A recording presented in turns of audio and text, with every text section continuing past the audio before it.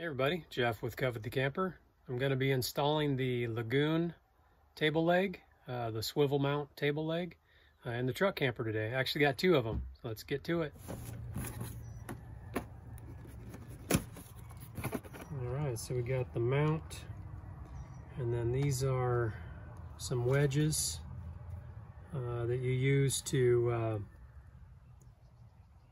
level out or to plumb up the table. If you've got a surface that's uneven, you know, if it's at an angle, you can put these in to level it out. It can also just be used as backing plates. Stainless steel hardware. Got the leg.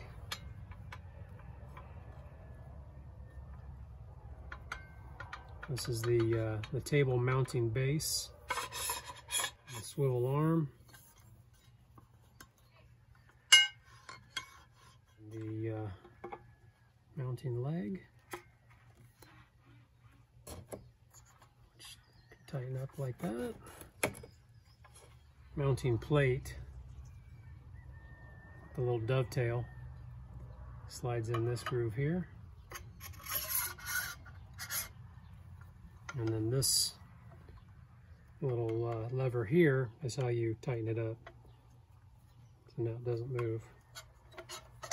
So that's how you get your height adjustment. I'll show you all this inside the camper. Okay, it's nice aluminum, pretty lightweight but it's stout. I mean, that's some good thick aluminum, but it's relatively lightweight. A backing plate, just a plywood backing plate for the back side of your cabinet or your dinette or wall that you're going to mount this bracket to, just for a little extra stability. And the instruction sheet. You can pause that. All right, so the tools you're going to need here: a screw gun. This is a 5/16 inch drill bit. You're going to need a tape measure, a pencil, or a Sharpie. Probably not really needed, optional, but a level. I've already got this side marked out. I'm going to get this other side here too, because I've got two brackets. I want the top of this bracket to be 5 inches below the top of my sofa cushion. Mark your hole locations. Make sure that you're not drilling in anything like electrical cables, any venting for your heater or air conditioner, or your furnace or air conditioner. Any 12-volt wires or anything like that. So, but I've got my ducting kind of tucked in here, and I want to make sure that I push that back far enough so when I drill this hole, or these 4 holes, that I don't puncture my ducting. So yeah, in my case, I've got that duct. I'll just be able to push that back while I'm drilling the holes. Side over here against the bulkhead is going to be a little bit different. I'm actually going to go through the bulkhead and bolt it to the outside of the camper using some of this composite material that I used to frame the new slide out. So this will be a nice big beefy backing plate for the table mount. It's just going to be a piece you know, of composite that I'll be able to see from the outside, but all sealed up really well. And it's behind the cab anyway, so I won't even be able to see it. And then this is the piece for over on this side. I've trimmed it down a little bit on my table saw. That way when I put it in here, it lines up with where I've got the holes drilled. And then you got some nice stainless steel hardware and lock nuts. It's nylocks, so I'll be able to secure that really well.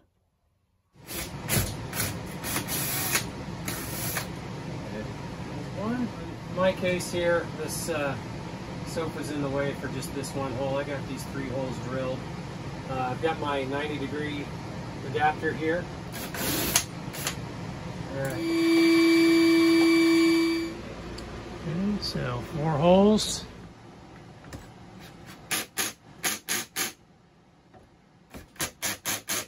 All right, got all the machine screws in. Here, the nuts are 13 millimeter.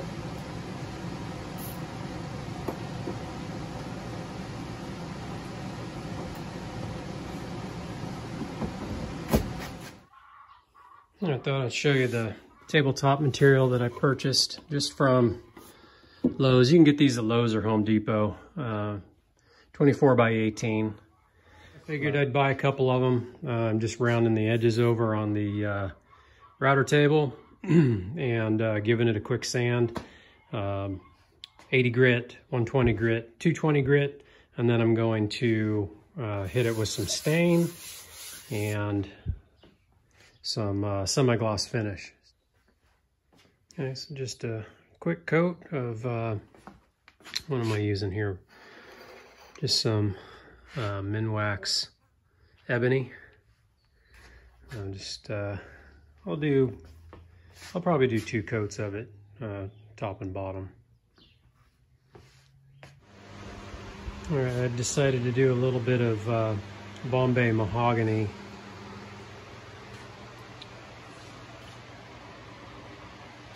Along with the ebony, give it a little bit darker. It's coming out more brownish red on the camera, but it's got a nice, really dark, rich, kind of burgundy mahogany color to match the vinyl and the sofa. I think it'll look good. All right, I'll let those dry overnight and get them installed. All right, so I ended up making a 3/4 inch standoff out of that composite. Put the arm back on here and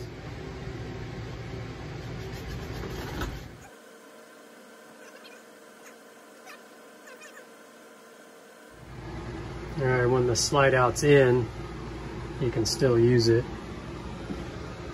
That's the same position that it was in when the slide out was out. And now I can rotate it like that, loosen up my tabletop, and it can be swiveled so you've got more, area out here. And I got both of the brackets mounted.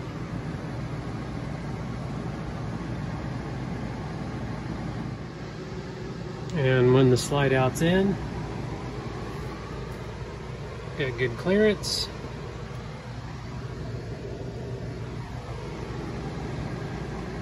Just need to get my tabletops put on. They're still drying.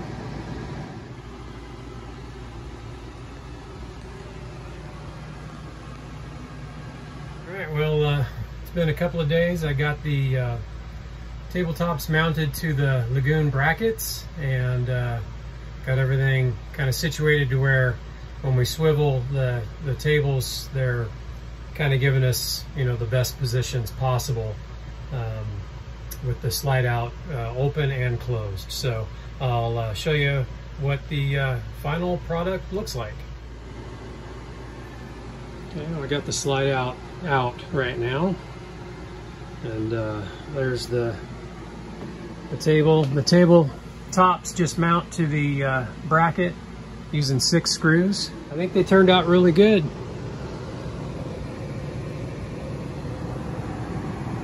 Sit down right now. I've just got them kind of loosened up to where you can get into the sofa. Bring in the table however you want to bring it in. You can tighten it down using the bracket. Tighten this part down so this doesn't move either. About the right height.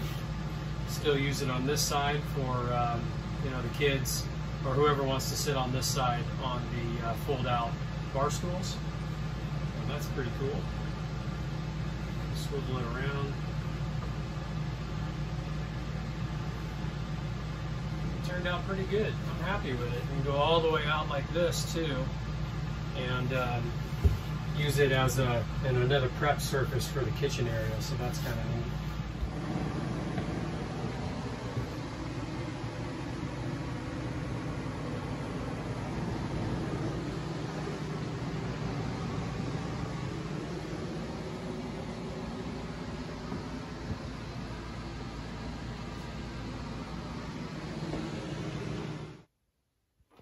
Just real quick, I'll show you how I mounted the bracket on the bulkhead here. So this is the one that's up against the cab over. I'll go outside and show you what I did for the plate.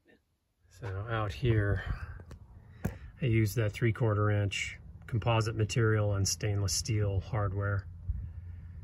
And then I'll go all the way around it with some sealant. Okay, well, that's it for this video. Hopefully you guys liked it, and I'll leave the links below in the description for the Lagun legs, and you can get these tabletops, just the laminated pine at Home Depot or Lowe's. The stain and stuff like that, same thing, Home Depot or Lowe's. And yeah, I'm really happy with the way they turned out. I think we'll have lots of good use out of that. It'll be a nice addition to the camper remodel. So anyway, again, hope you guys liked the video. Thanks for watching, and we'll catch you on the next one. Later.